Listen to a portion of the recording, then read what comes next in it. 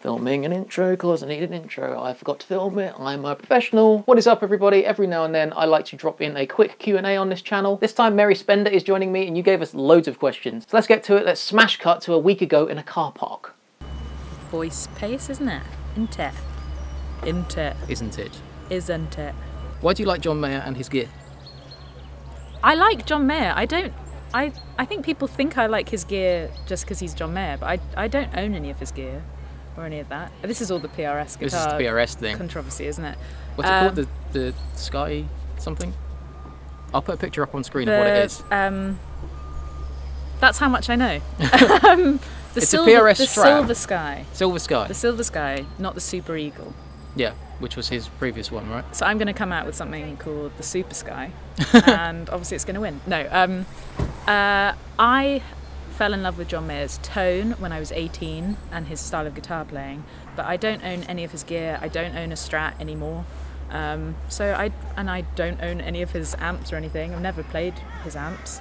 So you played one of his guitars at NAMM, was it something like a crazy $15,000 acoustic or something like that? Oh yeah, I played, yeah, for the hits.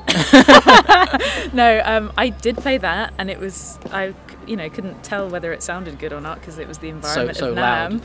Yeah, but that was just like, it was a £15,000 guitar. Like, I'm gonna pick that up and play it. If it's just on a wall, you have to, really. Yeah. Some people in the comments were like, "I wouldn't even dare."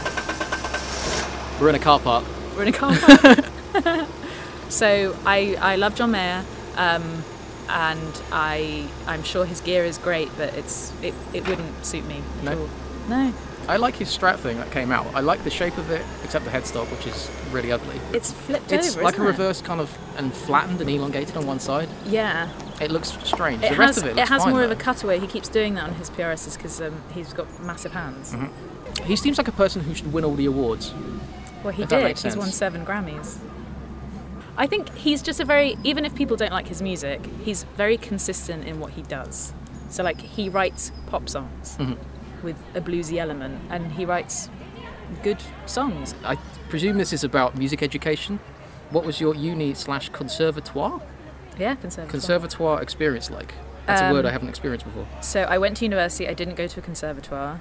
Conservatoires are like Royal Academy, Guildhall, Trinity. I didn't go there. I did an academic degree in classical music, which was intense and not related to guitar at all, but kept playing it and had some time to practice while I was at university. But yeah, I played the viola. So Not guitar not at guitar. all. No, I've never had a guitar lesson other than one from Zane Carney over Skype. So it was very different to what I'm doing now, and it was great. I met a lot of great musicians, a lot of friends. Not many industry contacts because it was the wrong industry for me, but I grew up in that time, so it was quite important for me. I went to the ICMP in London. Really? And I made a hash of it. Because I was... How old were you when you went? I was 19. I was 16, so I came straight out of school and went God. straight to the Guitar Institute, as it probably was called back then. And all I wanted to do was play heavy metal. And the adverts and things kind of... This is not their fault, by the way. All the adverts and things make it look as though you're going to go in there, come out a rock star, and you get all these contacts and things like that. And I guess just I wasn't ready to do... Because it's like cramming 900 years of music, popular music, into 9 months. Because it was the 1-year course as well. Right. So I think there is that sort of illusion, especially with the universities now, especially them being $9,000 a year. This is just obviously in the UK. Obviously in America they are 50 grand a year or something crazy. But you have to go in and you have to know that you're not going to come out and just like get your dream job in whatever space you're in. I contemplated going. So even if I finished my academic degree well and got a first or whatever, and then was doing well in performance and viola, I would then still have to go and do qualifications at conservatoires and really specialise in viola, and that was never going to happen. So yeah, my friends who have done that now are professional musicians, but there aren't that many of them. Most have gone into teaching. It was a good foundation. It was a good sort of finish to my classical upbringing, but no. And it's one of the reasons why I'm still only really I'm still learning how to improvise because classical music doesn't really encourage it at all. It's No. much more in the jazz field, You of read which I'd everything studied off. jazz. You read everything off charts in classical, don't you? Scores. Yeah. Yeah, like proper notation. You learn to write music and you compose using, all the clefs. When I went to the institute, it seemed like a really cool thing to do, Yeah. but ultimately you need to go to one of those places knowing what you want to get out of it. Have I? I've got coffee on my nose too. I've got coffee on my nose. It's these cups. We've both got coffee on our noses. Cheers. Cheers. It's not really coffee in here, it's whiskey. Yeah, because when I was 16, I didn't know what I wanted to do with it. So my point is that it works going to those kind of things. You make a lot of friends musically. I didn't because I was too young, really. Yeah. Yeah, you need to know what you want out of it. And if you don't put the effort in when you're there, don't expect to come out of it with flying colours. Not at all. And even if you do really well there, it doesn't guarantee you an audience, does it? Like, it's really It's interesting. I wonder what it's like if I was to go back there now. Whether they'd introduce things like YouTube into the music business side of things. I think they would. I think they'd introduce social media.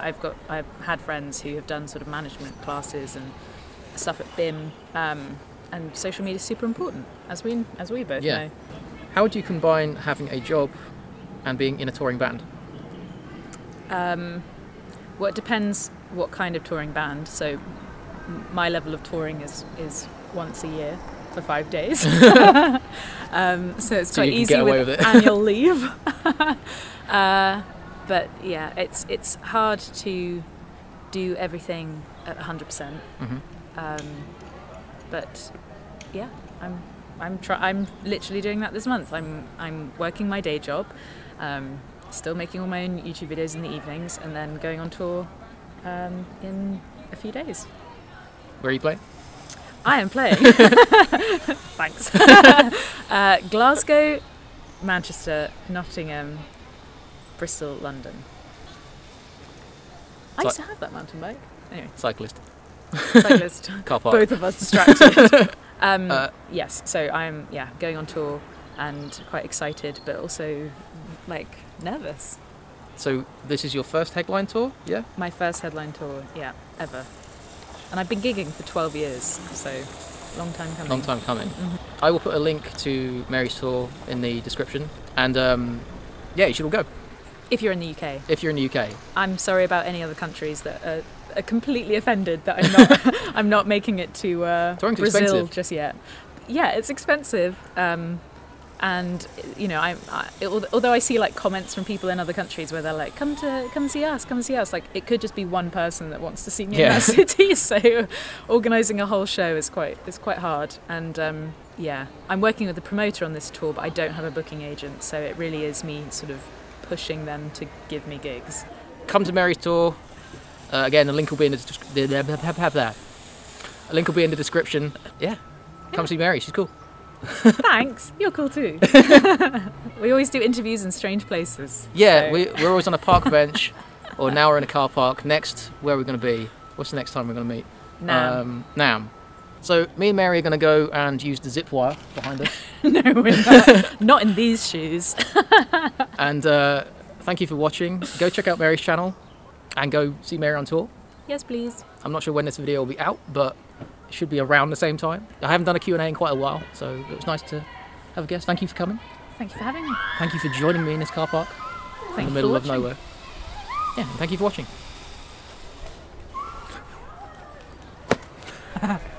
Mine is more like throwing spaghetti at a wall and seeing what sticks.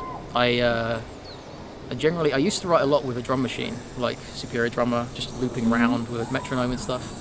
These days I tend not to do that, because if you have a drum beat in there already, you tend to write riffs which are based around that drum beat.